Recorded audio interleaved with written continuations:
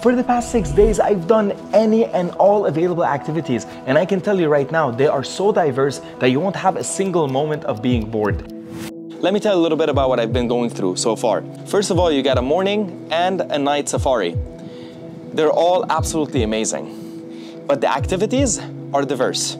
First of all, you get picked up at your residence and you have your very own driver. It's a beautiful 4x4 that takes you pretty much wherever you have to go to experience every bit of it. You get to ride a camel. You get to have a Falcon on your hand. Honest to God, I've never had that in my life.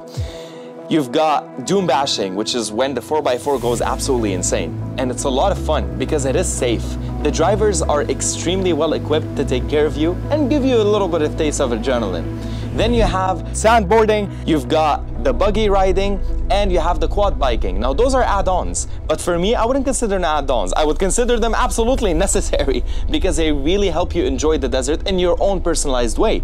Other than that, the morning adventure comes with refreshments and all of that, but the night one has more of an inclusion because you have a campsite, and in the campsite you have a lot of different types of entertainment. You've got fire, basically fire shows, you've got music, you've got belly dancers. It's actually really cool because all of it sort of showcases what matters in this region for when it comes to entertainment.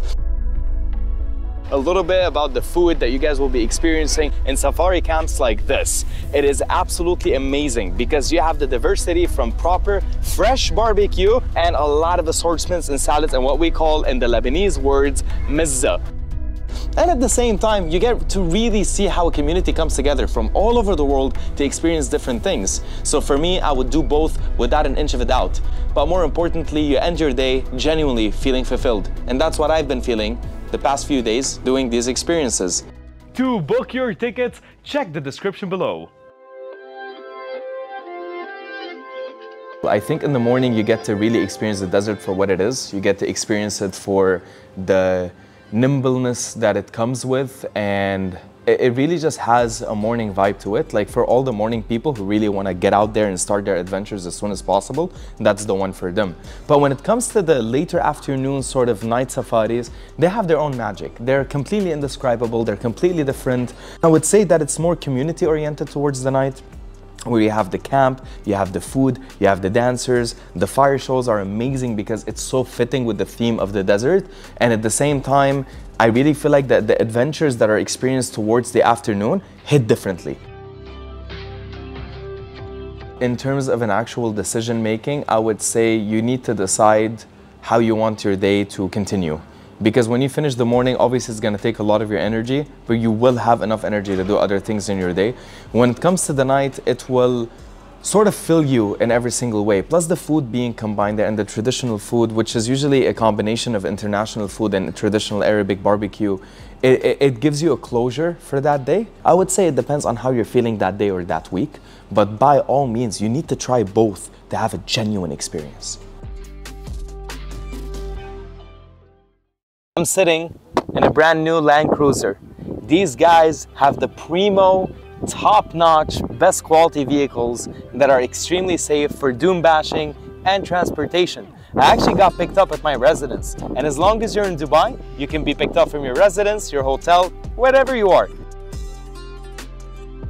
You have the shared one, you have the private one, and that is based on the package that you take. For me, I think both of them are very good, but it depends on the mood you're in. Sometimes you want to meet other like-minded people and enjoy yourself that are coming from a different part of the world. And other times you might be a resident in Dubai for many years and just want to have a chilled out experience with your partner, with your family, whoever, and that's when you take the private one.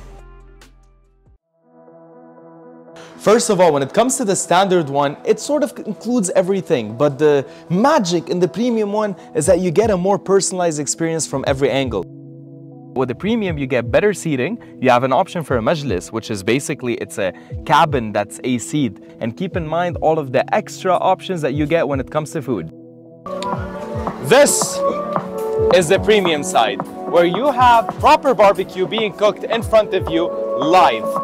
And this side is where you get to sit down and enjoy it. Then all the way to the other side, we have the standard seating. From the sit down that you've got right there, to all the food that's gonna be placed right behind me.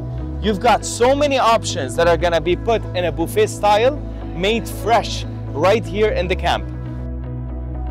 I really hope that this video answered any and all questions that you have about the available experiences, but worry not, because Headout has curated experiences that are designed to make the biggest smiles happen on your faces from now and years to come. But make sure to book early. Seriously.